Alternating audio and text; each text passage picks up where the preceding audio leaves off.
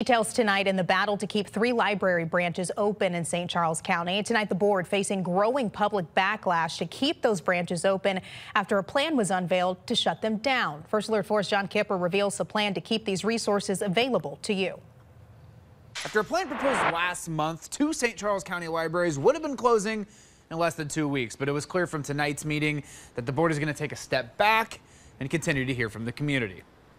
The board voted to push the process back months as they continue to consider how to make cuts without eliminating library branches. This comes after a proposal last month from the CEO, Jason Kuhl, that aimed to cut 3 branches, Maclay, Kisker, and Deer Run. Kuhl argued they're doing this for the long-term health of the system. He reiterated Tuesday, changes must be made one way or another. We were spread too thin. Too many outlets were built too quickly without a long-term plan.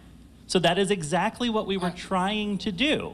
Was to be able to sustain operations. While pushing back a potential plan is welcome news for library advocates because branches are not being closed yet, Rebecca Dungan says she's going to keep paying attention. It's not something that can be ignored, and I think that the longer they push it under the rug, they're hoping that the support and they're hoping that these kind of things with all these people coming out to support will kind of die down and people will forget, and I really am hoping that that doesn't happen.